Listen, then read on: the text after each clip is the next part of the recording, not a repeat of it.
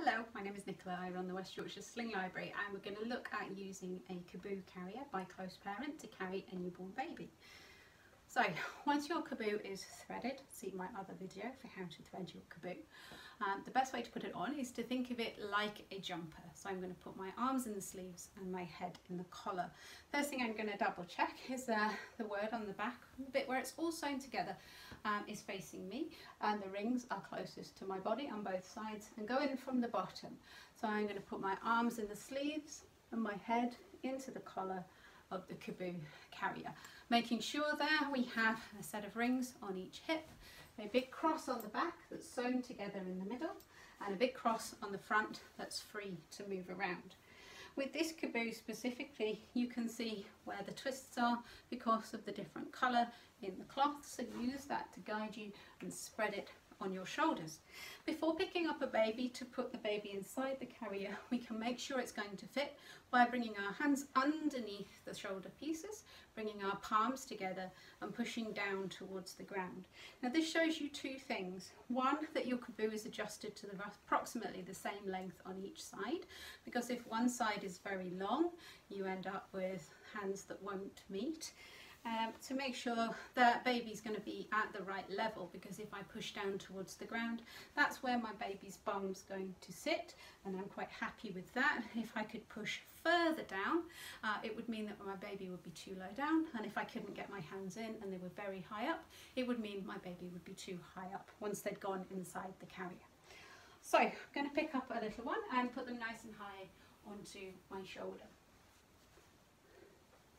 So you don't need to stand up to put your baby in the Caboo carrier. You can do it whilst you're sat down if that helps you to feel secure, especially at the beginning. I'm going to put baby nice and high up onto the shoulder, supporting the head by allowing them to lay down in that position that looks a little bit like that burp position.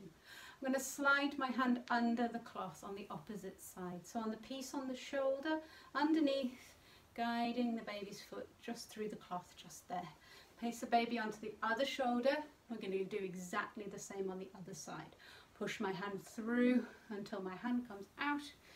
Bring it down towards the ground. Take hold of the foot and guide it gently through the cloth.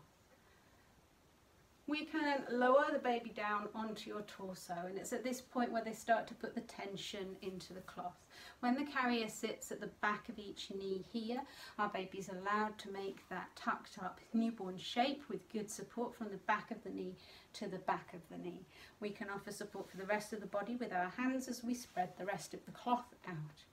So I'm going to find the edge, and it's helpful if you struggle to find the edge to get the piece that's closest to your neck just here.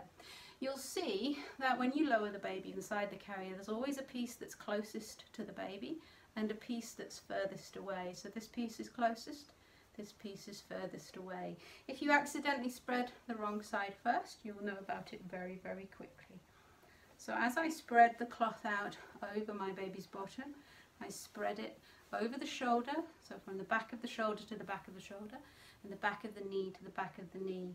When we go for the second side, we're going to do exactly the same thing.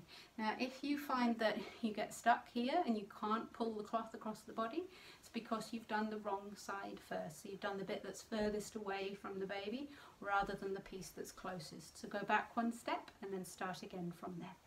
And open the cloth so that it spreads out from the back of the shoulder to the back of the shoulder to the back of the knee to the back of the knee, nice and snug.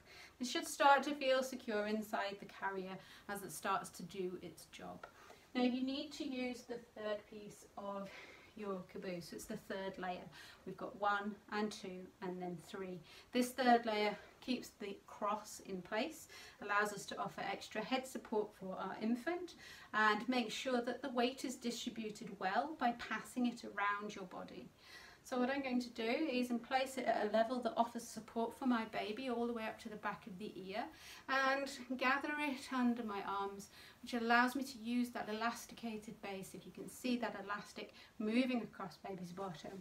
Gather it together and tie it in a knot, a nice snug knot in the centre of the back.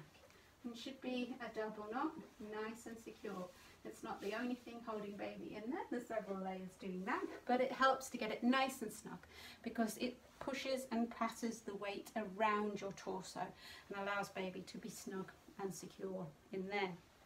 So we should always be able to look down and easily see baby's face, and that the mouth and nose is free of fabric all of the time. Your carrier should feel well spread out on your shoulders. You can move it around and fold it back up, and you can fold the cloth away from baby's face as well if it's something that's bothering you, or you want to add extra head support on one side by bringing this in and across the back of baby's head, making sure that the mouth and nose is always free of fabric and easily visible, and you can give your baby a nice easy kiss on top of their head.